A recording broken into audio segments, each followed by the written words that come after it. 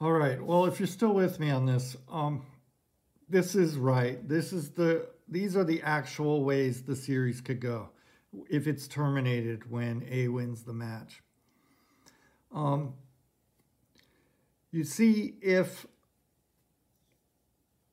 there are sequences of size 4, there are 6 that would have 2 A's and 2 B's. But clearly, so I have 3 of them represented here, and these are right. These are when A wins the last. But A has to win the last, right? Otherwise, A won already. So here, the other one, to fill this in, I could have B here. And to fill this in with 2 A's and 2 B's, I would have a B, and I would have a B here. But in all these 3 cases, A won already. But this is getting toward the idea of the other solution, what the so-called Fermat solution. So Fermat said,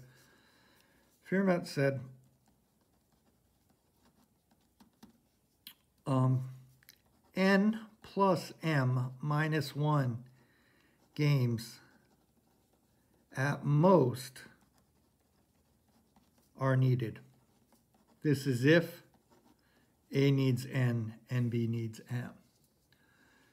And he says, compute the probability, play all the games.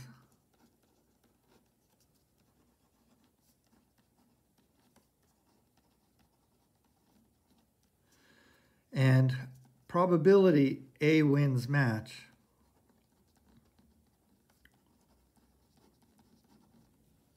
is the probability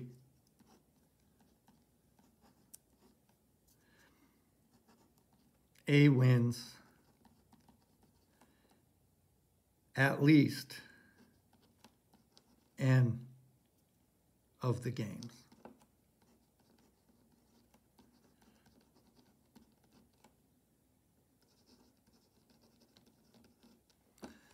Okay?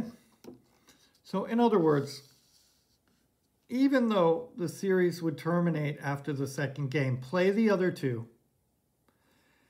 And you know already, if A only needed 2 more to win, all these other series are going to count as an A win, because A has won at least 2. So I now include the series A1, A2, A3, A4, even though it's not a realistic series. A1, A2, A3, B4, A1, A2, B3, B4, A1, A2, B3, A4. I would include all 4 of those. Okay, so in other words,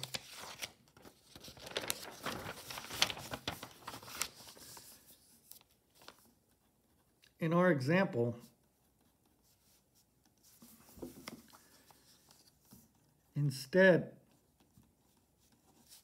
of a PA1, A2 term, we would have 4 terms, but we would have them all. So we'd have PA1, A2, A3, A4, and these are all mutually exclusive, so I can just add them. A2, A3, B4. I play all the games, and as long as A has won at least 2, I count it.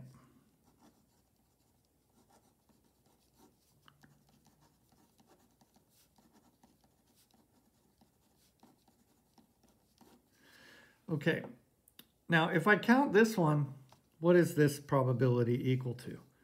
Well, PA1, A2 is equal to P squared, right? And now this one, this sum, let's call it star, star or something. Star, star is equal to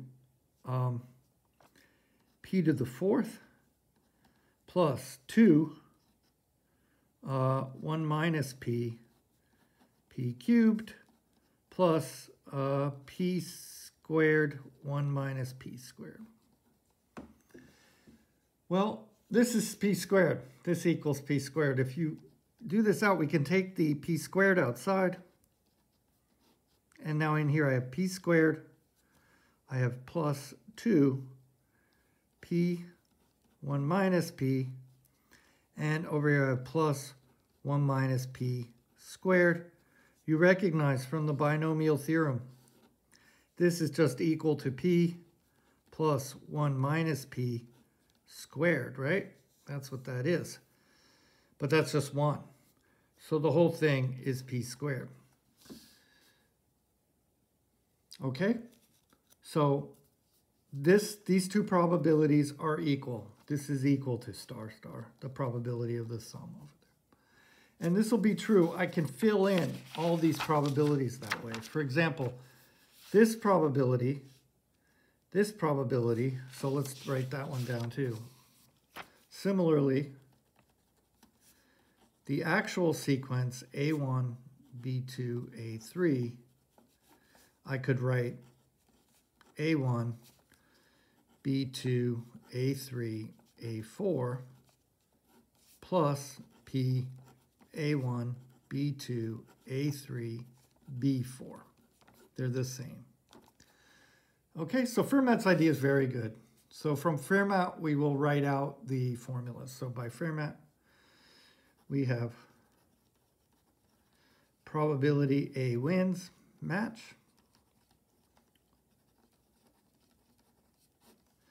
is equal to the sum. K equals, he needs to win or she needs to win at least n. And you're going to play all n plus m minus 1 games that could be required.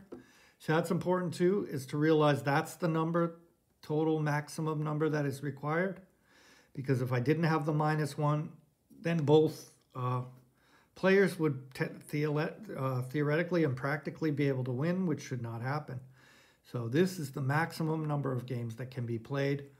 Once n has been attained by player A, it's over. Player B can't win. Or if player B attained m, that means player A has only n minus 1, and player A can't win. So you need this to be your max. You see in the example before, m was 3, n was 2, which is 5 minus 1 is 4, and that is the max number of games. Okay, and now we have p to the k, at least n. 1 minus p to the n plus m minus 1 minus k, and all the different ways this can happen. So this would be, and I'm putting the binomial coefficient in the wrong place. Usually I put it over here, right? This would be n plus m minus 1. Of these n plus m minus 1 games, how many ways can the player A win k of them, right? So that's the formula from Fermat. Okay, so let's look for our example then. For our example, player A wins match is equal to the sum. K equals 2 to 4. 4, choose K. I put it back in the right place. I have P, which is 2/5 to the K. And I have 1 minus P, which is 3/5 to the n plus m minus 1 minus K. Okay, let's actually do this and see if we get the same thing. So we get, at 2, we get 4, choose 2. 2/5 squared, 3/5 squared, right?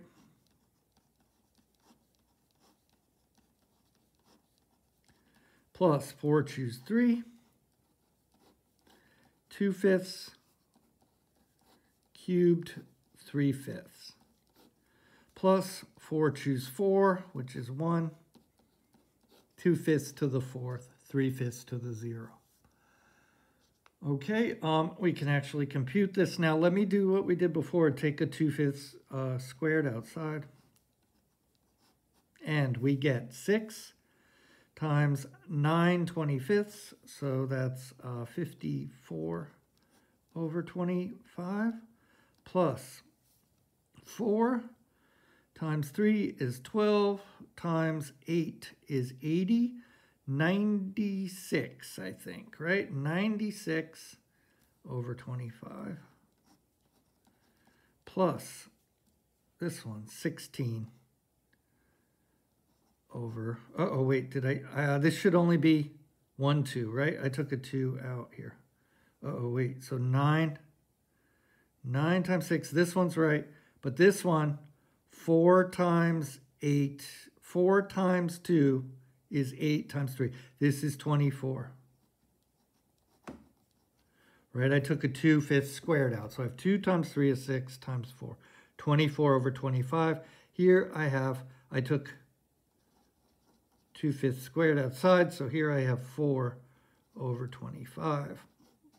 So this is equal to 4 over 25 times 82 over 25. If I multiply these, I get 328 over 625.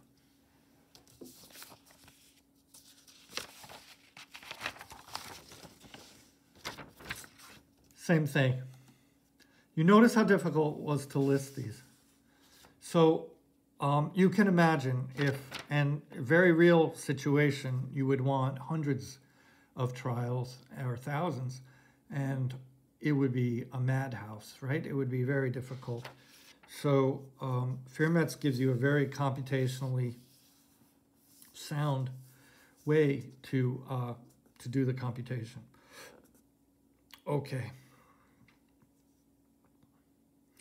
All right, so even if you only have a 40% chance to win each game, it's better to be up 2 games to 1 in a 7-game series, I suppose. According to this, you have slightly more than half a chance to win the series. All right, thanks. Next one's on conditional probability.